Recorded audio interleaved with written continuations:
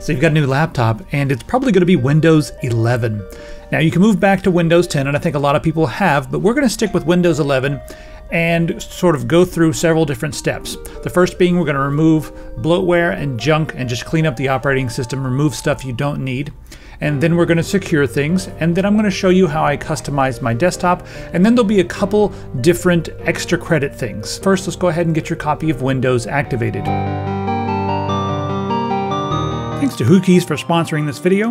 You can get 25% off Windows and Office with coupon code TS25. So they've got Windows 10 Pro, they've got Home, you've got Windows 11, Office 2021, 2019, and this is the one I use, 2016, because it still works very well. Putting in coupon code TS25, click apply, and then watch these prices come down. Wonderful. Once you're finished, all you have to do is click on your user account up here, go to your user center, click on My Purchase Orders, and then you'll see everything you've purchased right there. Just view keys and codes. Then you can just copy and paste your key, hit start, type activate, click on activation settings, paste it in there, click on next, and you will be activated. You know, I never liked how Microsoft has different prices for different people. If you're a home user, you're going to pay 10 times more than an OEM builder or a corporation or something like that. And that's why I like heading to places like WhoKeys.com to get the OEM keys, so I can pay a price that makes sense. So thanks to them for sponsoring, and now to our regularly scheduled program. There's the new laptop right there. It's a ThinkPad. If you're lucky enough to also have a ThinkPad, you're going to find that this is a very easy process.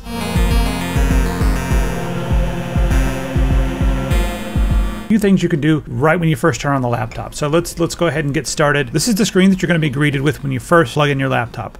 Now note my screen is 16 by 10 instead of 16 by 9, so excuse the black bars on the right and left. We're just going to skip through most of this, and I'll stop when we get to something that matters. Now we have a choice to make right before you connect to a network.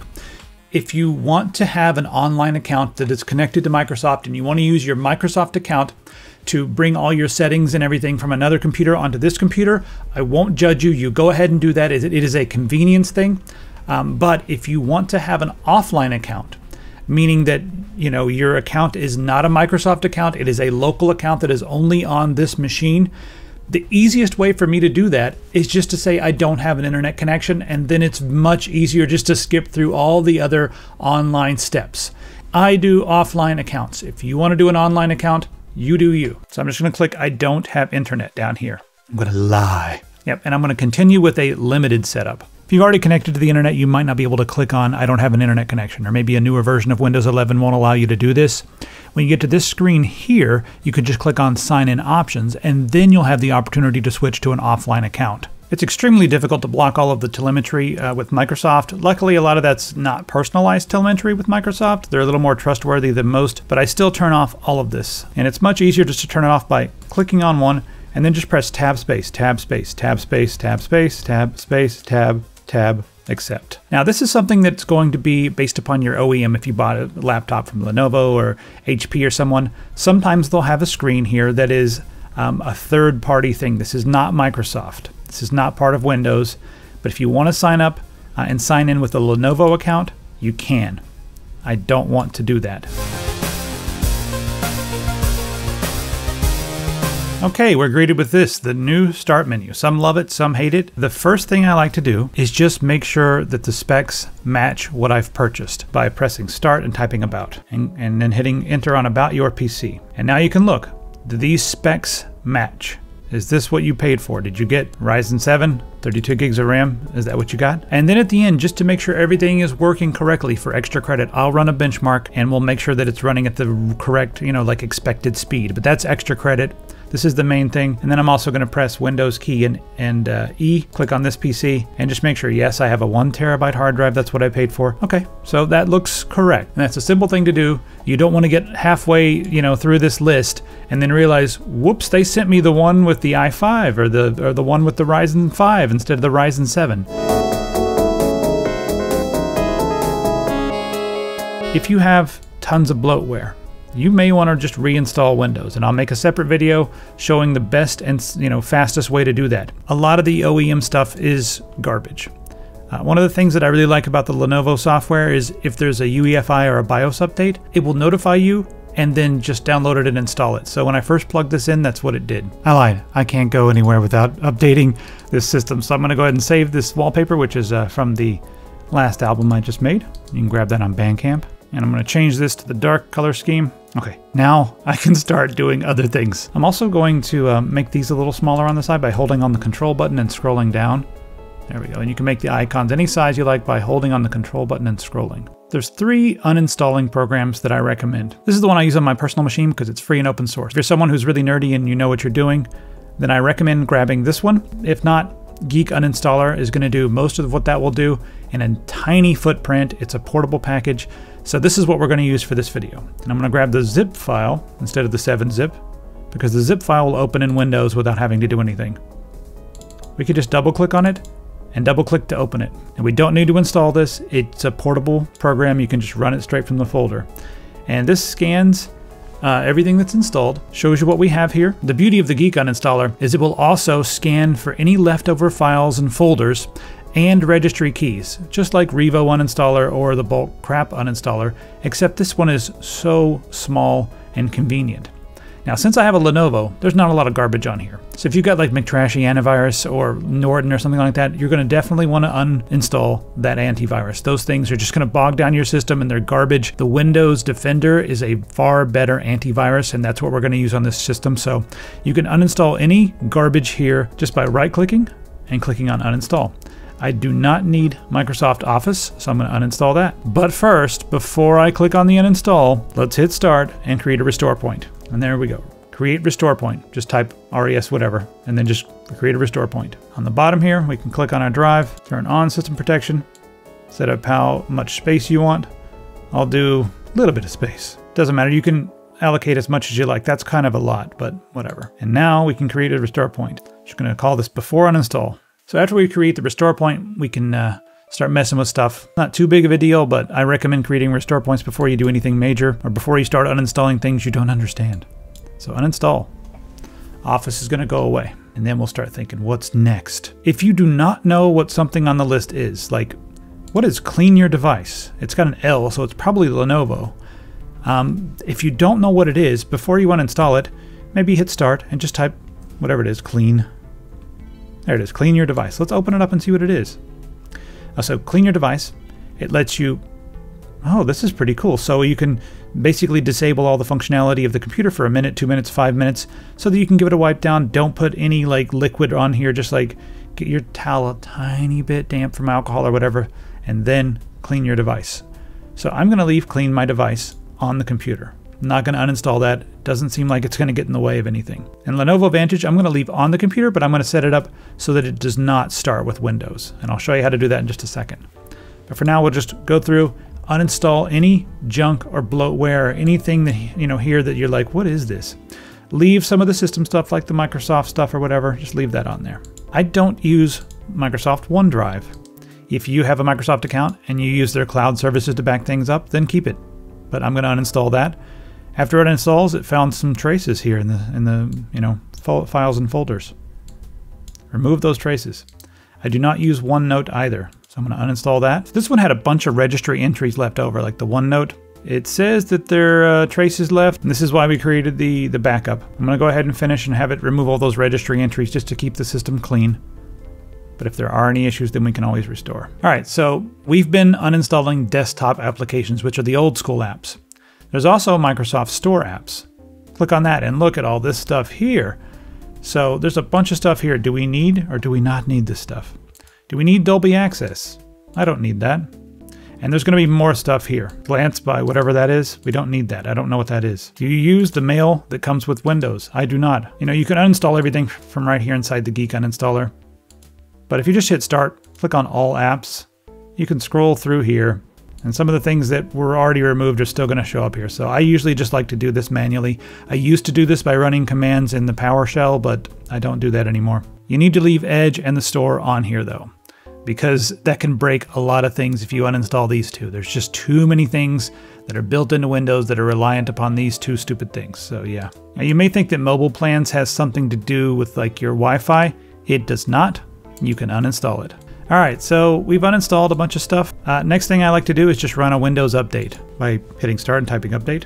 Check for updates. All right, we are going to go ahead and do a Windows update, let it reboot or whatever, and then we can look one more time just to see if anything else has been installed during the Windows update. Yeah, let's go ahead and install all this stuff right now. Okay, so some of the stuff didn't work, but we can do a restart now and just finish up. Just go through the updates. This could take a minute. I'm going to get another cup of coffee, and I am going to be jittery as hell. Okay, once we've restarted, I'm going to go ahead and click on Start and do another update. Just keep doing this until all the updates are done. Have fun. It's a good thing I love coffee. Another restart. All the updates finally finished. I'm just going to do one more thing.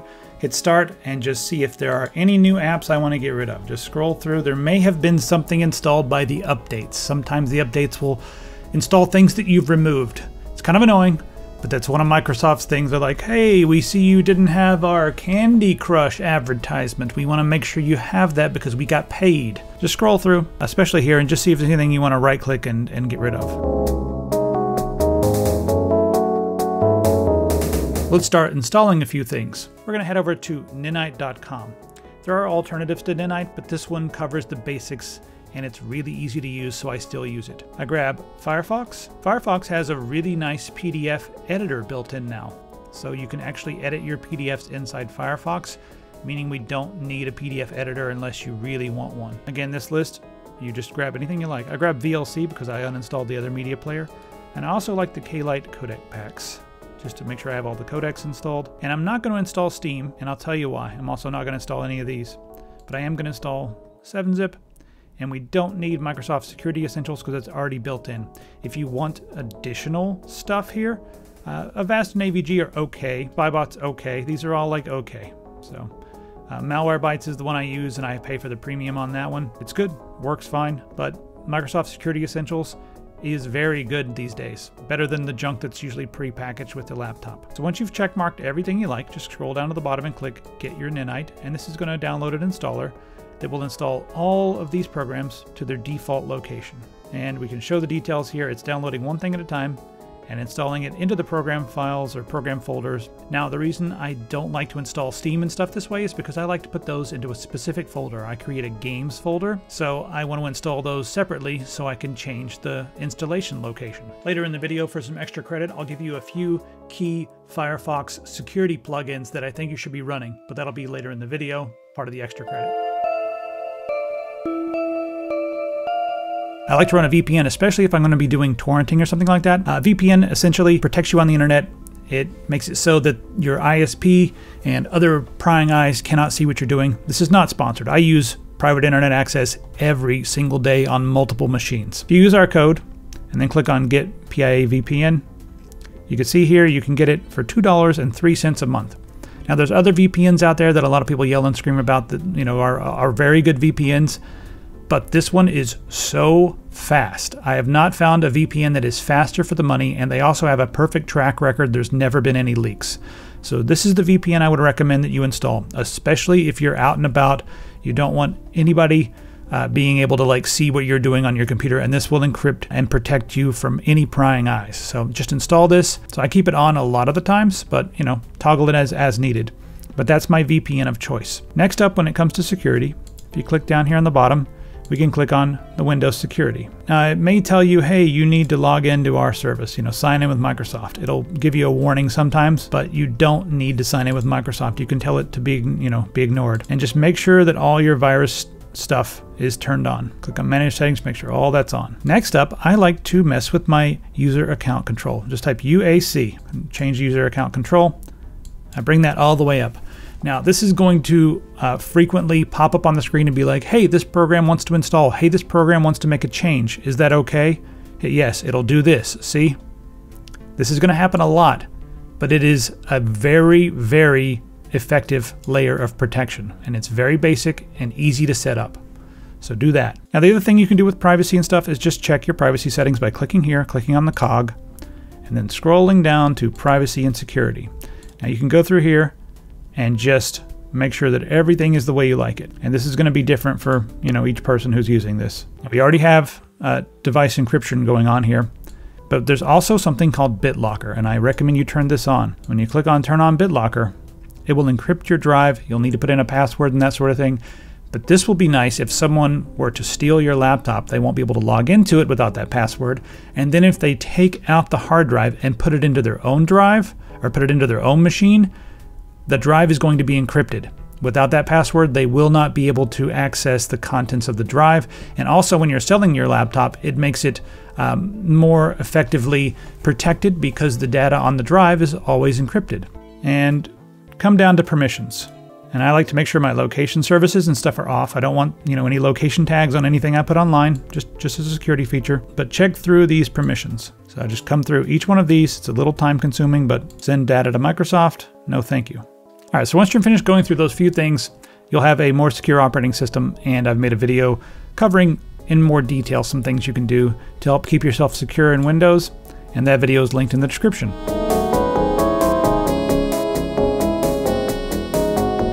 We have a couple different Office options. LibreOffice should be the primary option for most people. It is a full Office suite, just like Microsoft Office. But if you only need a few of the applications, then there's something called OnlyOffice, and it has better compatibility with Microsoft Office, and it looks a little more familiar to Microsoft Office, but it only has a few different programs. Like it has a spreadsheet, and I believe it has a publisher application. I don't use this when I use LibreOffice. And then it also has a word processor, but it does have deeper compatibility. So make your decision, and then you can download one of the two. Now, extra credit part 2. For Firefox, there's a couple different plugins that we can install, or they call them extensions. For blocking ads, I prefer AdGuard or uBlock Origin. They're both very, very similar in functionality. Do not use AdBlock or AdBlock Plus because they take payments from companies to allow ads through the filter, which is garbage. So I'm going to go ahead and install this. Yes, I want to allow this to run everywhere. And I've used it for years, so I do trust them. Next up, Privacy Badger. This helps to block a whole bunch of stuff that follows you around the web, like cookies and stuff that follow you all over Google and Facebook, and allow all these things to run everywhere. And the last thing is also from the same company, the Electronic Frontier Foundation, and this is HTTPS everywhere. It just makes sure that any website that you're going to, if you just type like addons.mozilla, it makes sure to add on HTTPS and forces you to go to HTTPS. So those three are a good start, and then after that you can add your own extensions, and we don't need to cover all of those, but that'll get you a very nice start.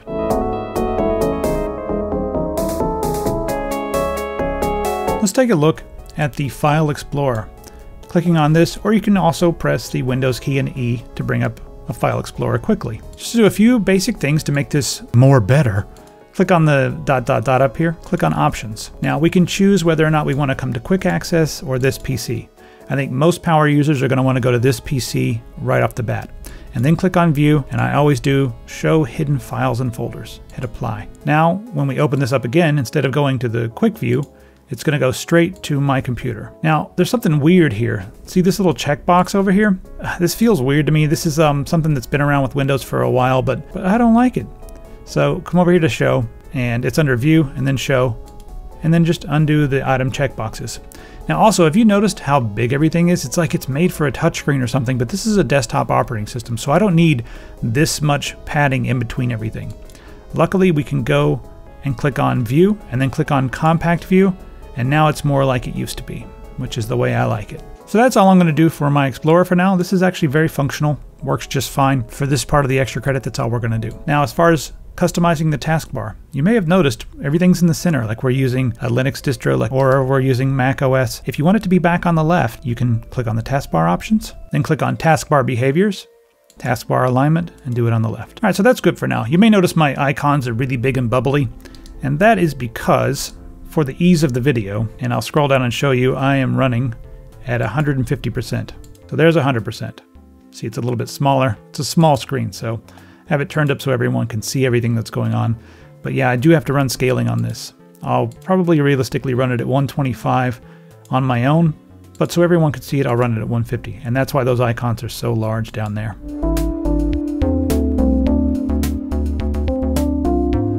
If you're happy with the way everything works now, you're done. But if you want a different experience with the bar down here on the bottom, well, we can install a more old school and more functional, in my opinion, Explorer with a new start menu and everything like that. So Explorer Patcher is on GitHub. Create a restore point before you install this because it's going to mess with stuff. And sometimes the new Windows updates will break this. So create, there we go, this one, create restore point. There are some other options like start all back, which are pretty good, but they cost money. This one is free, and OpenShell or Classic Shell is not available yet for Windows 11, but this one does a pretty good job. So Explorer Patcher Setup. Now this is going to take a minute. It's going to do stuff. Do not panic. You can't see what's going on because it has to, close down Explorer, which would be all of the bars and everything. When this shows back up, it's not finished. Just wait. See, if you click on Start, nothing's happening because it's still installing. Just give it a second. Once all of your icons and stuff show back up, then we're in business. Right-click on this and click on Properties. Now we can choose our task, menu style, our taskbar style, Windows 10 or 11. And I hit the Start button, and this is the Windows 11 style, which I find to be whatever. It works. It's there. But if you want to go back to the Windows 10 style, you can do that.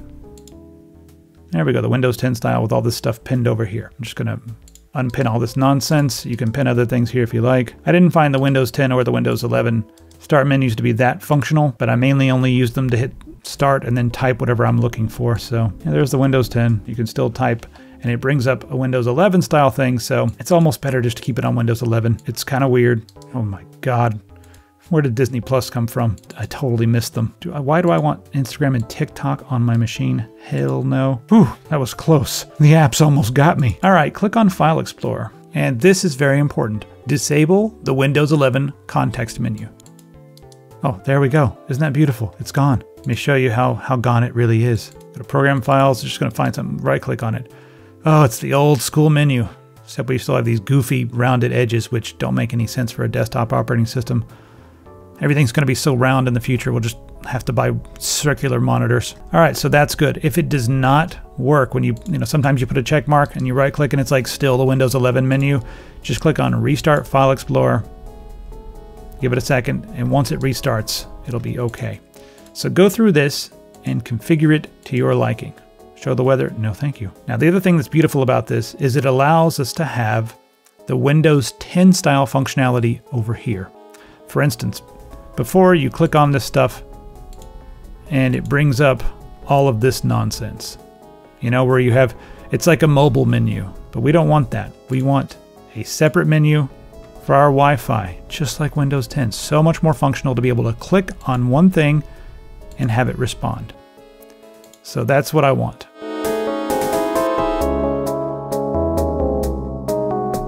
The next bit of extra credit, I want to replace the Windows audio properties or the little Windows audio icon here that doesn't have much functionality. It's okay, but I want to replace it with something that's way better. So click on your Microsoft Store, let that open up, and type Ear Trumpet. Here we go, Ear Trumpet app, and get it. You're going to love this. All right, open it up. It says it offers in-app purchases, but I've never seen anything. If you look right here, we now have an Ear Trumpet volume, and we also have a Windows volume. I want to swap these because I want the Ear Trumpet volume to be down here on the bar always. So click and drag this over and drop it. And then make sure you've grabbed the Ear Trumpet one by hovering over it until the words come off. And then just drag it over here. You can rearrange it as you like. So I always install Ear Trumpet on my machines. It's a great little application that does a lot more than just the Windows version of whatever. I feel like the Windows thing should have all this installed. All right, Control-Shift-Escape. And then say yes to bring up the Task Manager. Click on More Details here. Now here's our Task Manager. I want to see what's starting with my computer. And anything that's enabled, I'm going to click on Status here to see what's enabled and what's disabled. Okay, Discord, I do not need that starting with my computer unless you're someone who's always on Discord. But I do want Windows security notifications. All right, so go through this. Most things are disabled, that's good. Now, if you have a laptop that had all kinds of bloat and stuff on here, you may notice something, you're like, what in the heck is that? So just anything here that you don't need starting with your computer, you can disable it.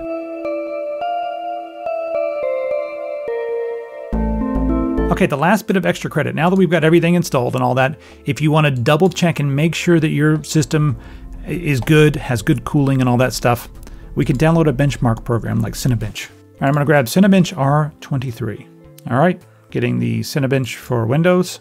And the reason to run a benchmark is just to make sure that your system is performing as you think it should be performing. I'll open it up with 7-zip here, and I'll just do a quick desktop thing. All right, drag and drop it into that folder there. I'm going to run Cinebench, and you'll also be able to hear, maybe your laptop gets way louder than you thought it would. Any of those type of deal breakers, it's good to know that, in the first month, than like 3 or 4 months down the road when you can't return the laptop anymore. All right, accept this, multi-core, single core. Let's do a multi-core and just see how it stacks up. And then we can compare it with similarly spec'd machines to make sure that it's performing as expected. My microphone is right beside the Lenovo laptop, so you're going to hear how loud it gets with the fans on. But it's a very quiet computer. I'm just going to wait until it's finished. So run a few different tests. It'll take about 8 to 10 minutes. So just let it keep going. The fan's getting a little louder. You can hear it maybe. And maybe not. It's pretty far in the background. But yeah, this fan is very quiet compared to a lot of laptops I've heard. So I'll see you in a few minutes. All right, so my Cinebench has finished. Score of 99.24. It looks a little low to me. I just came over here to notebookcheck.com. They have a bunch of different benchmarks here. Here's the 6800U, 6850U, 1032 points. You know, that's pretty good seeing as how silent this is. Very similar. So I think that's going to be close enough. It's a little lower than this, but that's the median score. And again, it's nice and quiet, so we'll call that good. And the last bit of extra credit we'll do is download a program made by Microsoft called PowerToys. Click on Install PowerToys. It's available on GitHub. This link will be in the description here. Click on the releases here, and scroll down a little bit, and we'll see all this nonsense and all this important stuff. And I'm going to grab the x64 version right here. I'm going to install this, and I'll show you a few things that it does. Yep, and agree. Yes, yes. All right, PowerToys will install down here, and you can find it down here. This is pretty cool if you want to like have a color picker. It'll pick whatever color on your desktop. It's pretty cool. You can open it by setting a hotkey. Control-Shift-C is what it is now. Fancy zones is my favorite thing, especially if you have multiple monitors. Open settings of fancy zones, and then you have to come down and click on Layout Editor. And what we can do is essentially create new snapping areas. So our main thing here, we can create a new layout. I like to do canvas rather than grid because it allows us to have overlapping zones. And I'm just going to call this my 16 by 10 layout because it's a 16 by 10 monitor instead of a 16 by 9. I'm going to create that and then just add some zones. I'm going to do a half. I could do the math if I wanted to. Add another one. Oh, look out. Let's put this one over here. I'm doing it quickly just so you can see. There we go, 640 by 760 on both sides. That'll just be left and right snapping. And then I'm going to create one just for full screen. And there we go. We'll have those. We can snap left, right, and full screen. If you want to get crazy, you can have more zones. Like we could have a zone that's like, all right, this, if we just want that, and then have like a little something on the side, why not? I don't need this many zones, but I'll just show you how it works. Save and apply. There we go. And you can create custom zones for different monitors. Note that when you sometimes update Windows, this will get messed up, so you just have to go back into your layout editor and tell it to do it. Okay, you have to come down here, scroll down, and do Override Windows Snap. There we go. And I like to do move zones across all monitors because then it'll allow me to continue to press the snap and right, and it'll go from one monitor to the next if I have multiple. Now let's try snapping this around. There we go. Snapping it to full screen. Snap it right. Snap it left. All right, so we've got the zones set up now. I can put this one here, and then I can grab this one and put it all the way over in the corner. There we go. Those are the zones I set up. That's PowerToys and fancy zones. I would recommend coming into your PowerToys and then scrolling down to PowerToys Run. This allows you to press the Alt and Space button and bring up sort of like Launchy back in the day. But, you know, the Windows key allows us to do basically the same thing. So I turn this off because sometimes Alt and Space do other things. So it's up to you. But you can look through all the different things here. Screen ruler is pretty cool. So there you go. You now have a more functional, better version of Windows 11. And, you know, just to say thanks for watching all the way through, let's go ahead and give you a discount on our Mother Membrane keyboard. If you use the coupon code HAPPYKEYBOARD, I'll give this to you for half price right now. So the keyboard is a membrane keyboard. I went to China myself to make sure I found the best membrane. It feels nice and poppy. I really like the way this keyboard feels, but it's also water resistant. So a spill is not going to bother this keyboard. And then we have several different colors you can cycle through by pressing the Function key and Tab to cycle through the colors. No ridiculous, you know, color effects, just very nice, tasteful colors. Braided cable. And yeah, I'm not going to sell this too hard because the price is too good. So head over to epicpants.com. The link is going to be in the description. Happy keyboard, and get this for, that's maybe a little bit too low. All right, half price, I already said it. And then last but not least, if you like chiptunes and old school style DOS music, my new album has just come out, and you can head over to Bandcamp and grab that or check it out. And that link is also in the description. If there are any really cool programs, or if you have any really awesome tips for Windows 11 and new laptops, let me know about those in the comments as well. I'll see you there. Be sure to hit the subscribe button and the stupid bell thing, because YouTube won't tell anybody about the videos unless you do that. All right, I'll see you in the comments.